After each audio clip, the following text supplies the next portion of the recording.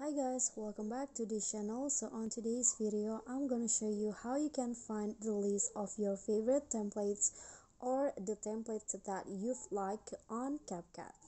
So here I have already opened my CapCut apps. Then I'm going to just go to the template tab, and in here you'll see there are lots of templates options. So for example, I want to add this template into my Vivid, or I want to like this template right here. I click on the love icon, and later I want to find where is the template that I liked before.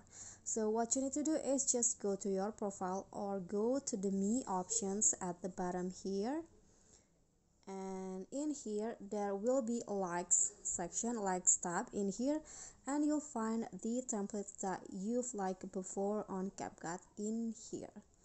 There are so many of them and you can just explore in here. Okay, so that's all from me. I hope you guys enjoyed this video.